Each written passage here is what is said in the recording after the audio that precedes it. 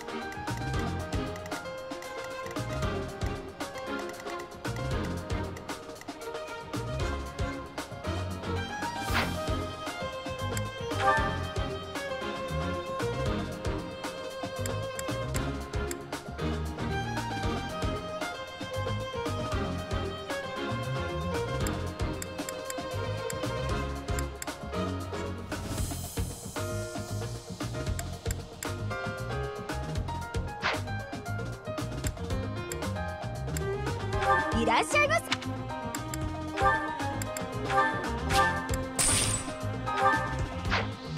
またのご来店を。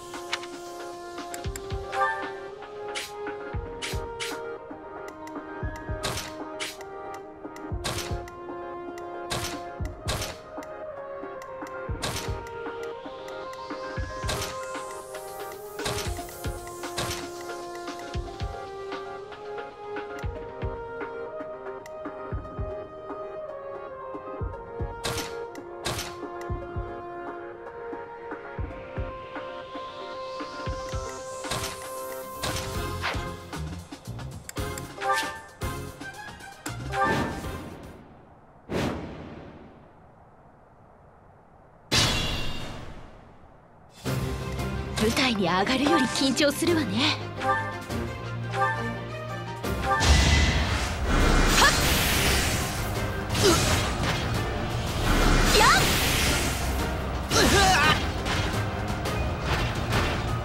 ごめんなさい、隙があったから。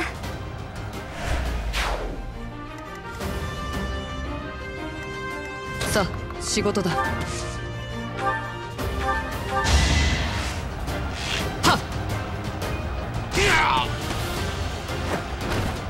これで終わりか。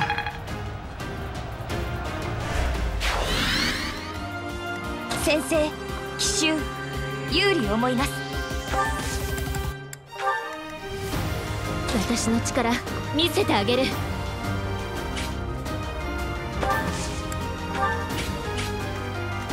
はい、出ます。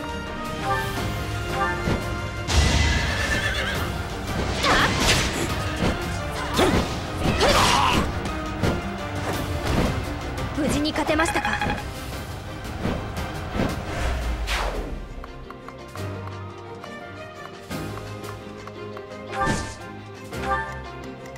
私に任せてください。よっ、当然の勝利でしょうね。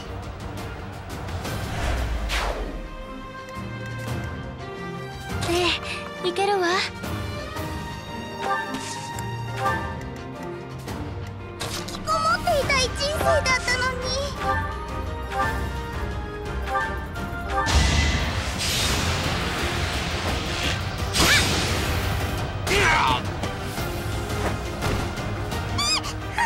どうした？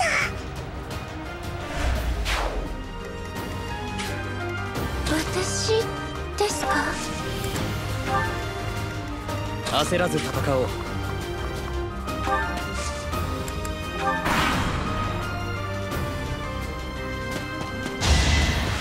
甘い。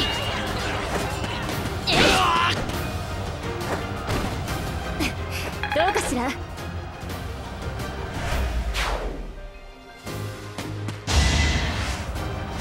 の程度。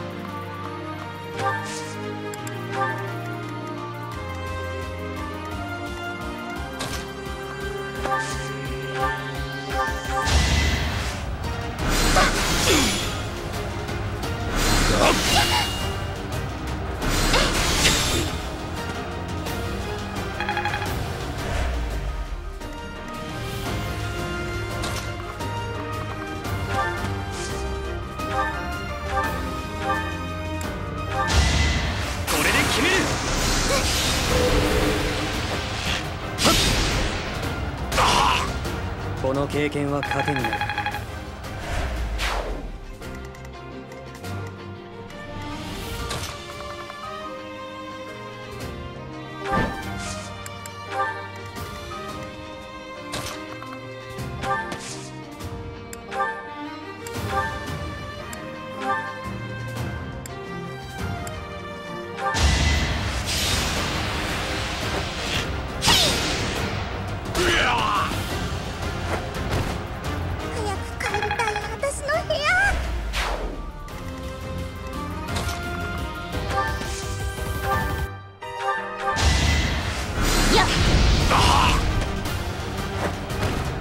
ざっとこんなもんです。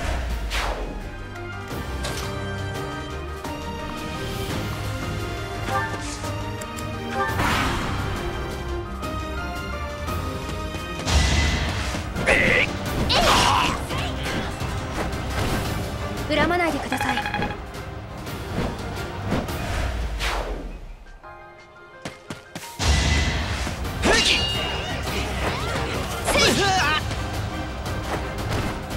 ブリギットの誇り見せました。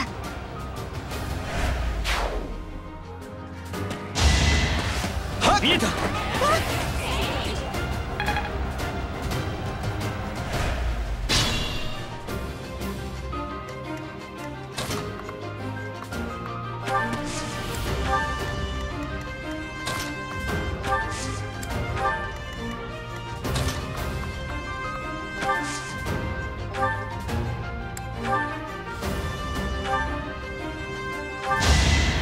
きなだけ恨め。自慢にもならん。見事な動き、敬服です。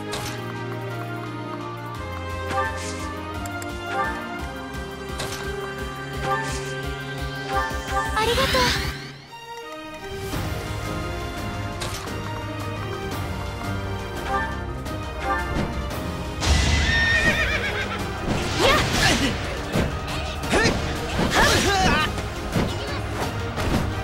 もう終わりなのですか。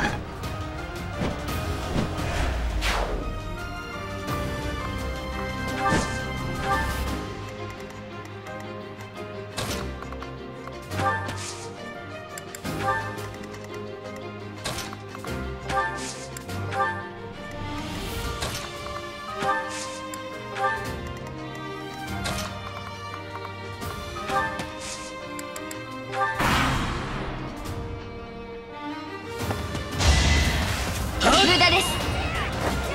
よし、火の精霊、加護感謝します。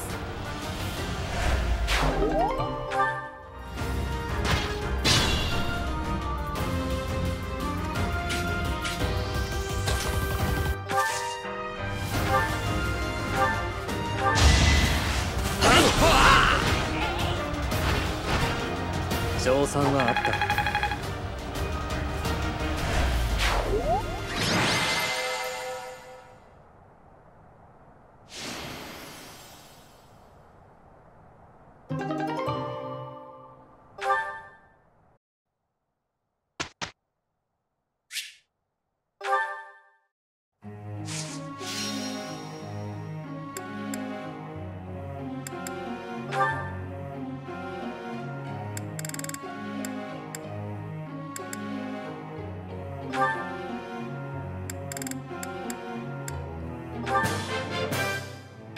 指導に感謝します。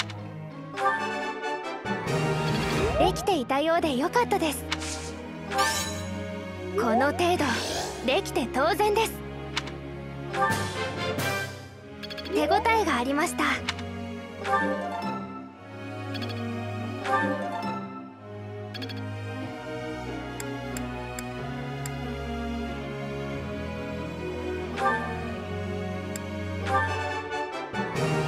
難しいことはない。私は褒められた方が伸びるたちでな。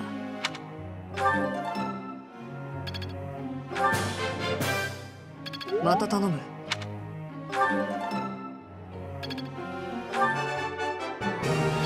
難しいことはない。少しは分かってきたな。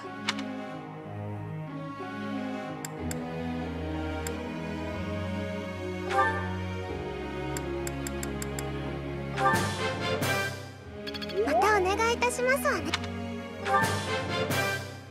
またお願いいたしますわ。ご指導の玉。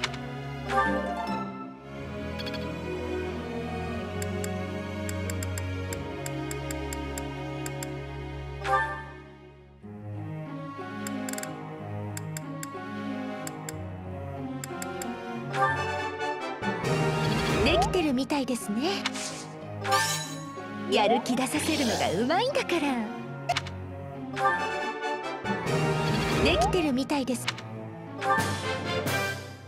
ご指導。今日はなかなかうまくいきました。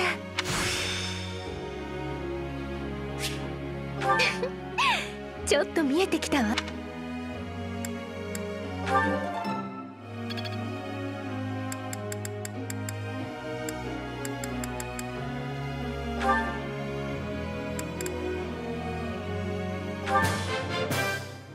今日はいろいろうまくいきました。今日はいろいろうまくいきました。正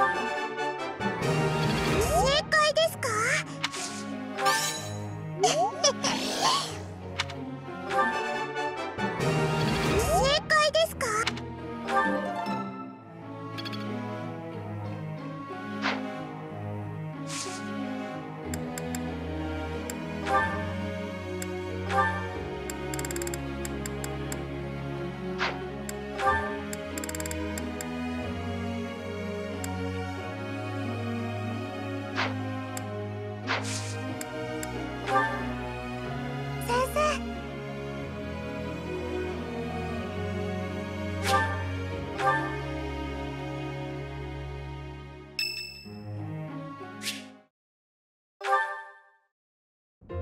ねえ先生、少しお時間いただいてもよろしくて。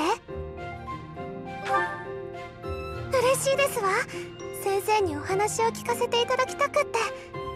私ね、先生に興味津々ですのよ。だってあなたって不思議な雰囲気をまとっていらっしゃるから、初めてあなたに会った時から気になって仕方なかったんですの。それがどんな雰囲気かと聞かれると言葉にするのは難しいのですけど、例えるなら海のような。先生、海ってご覧になったことあって？広くて深くて底が見えないですわよね。水面は静かでも中は深いんですの。お魚がたくさん泳いでいるけれど外から見ても全然見えなくて、でも釣り糸を垂らすと引っかかるから見えなくても確かにいるんですのよ。お魚の…違いましたわ。先生が海みたいってお話でしたわね。いつもは静かですけど、嵐になるとお船もひっくり返すくらい暴れるでしょ。そんなところもいつも物静かなのに、いざとなると強いあなたに似ていますわね。でもお兄様は少し不安だったみたいで、素性の知れぬ若造がなんて以前はおっしゃって。お兄様に悪気はないんですのよ。お仕事にとっても真面目な人なんですな。だから年齢もわからないようなあなたを不安に思うのも当然のこと。そうでしょ。ところで先生って結局おいくつですの？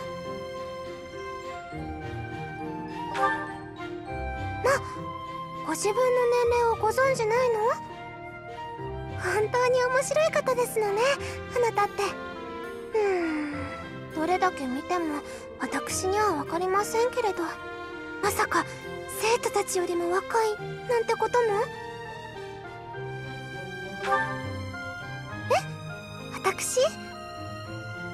私はそうですわね。生徒の皆さんと同じくらいですわよ。そんなことあるはずありませんのよ。だって本当にそうですもの。そうそう、だから私もね、ずっと学校に入りたかったんですな。怖い思いはしましたけど、おかげで学校に入れてもらえたのは幸運でしたわ。あ、いけない。お忙しい先生をあんまりお引き止めできませんわよね。またお話ししましょうね。それではごきげんよう。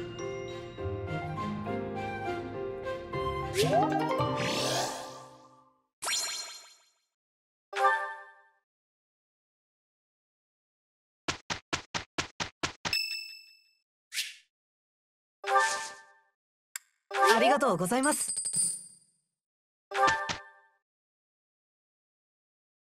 終わりました。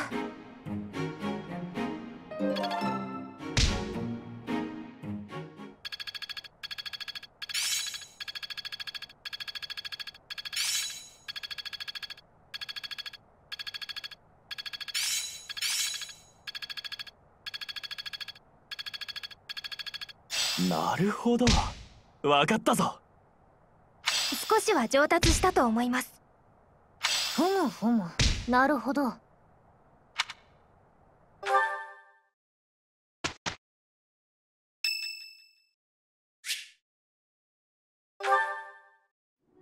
先生、訓練のお相手どうもありがとうございました。はい、ぜひ。先生の指導はいつも適切で助かります。みんなの評判もいいんですよ。先生は弱みを補いながら強みを伸ばしてくれるって。私、先生はみんなに無関心なのかと思ってましたけど、そうじゃないんですね。一人一人をちゃんと見てなければ適切な指導はできないはずですから。これからもご指導よろしくお願いします。私、もっともっと強くなりたいので。努力家？そうでしょうか。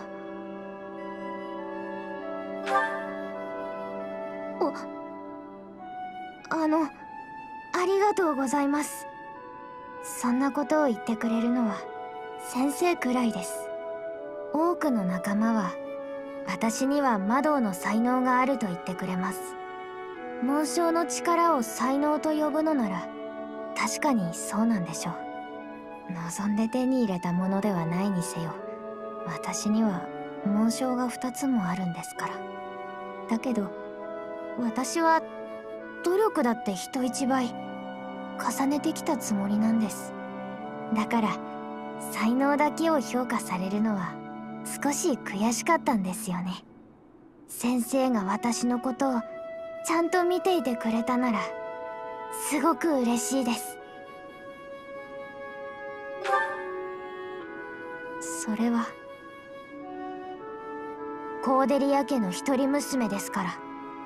親のため、家のためです。少しでも早く一人前になって父や母の役に立ちたいんです。それに時間を無駄にはできないんです。私には残された時間が少ないから。じゃあ私はこれで失礼します。今日はありがとうございました。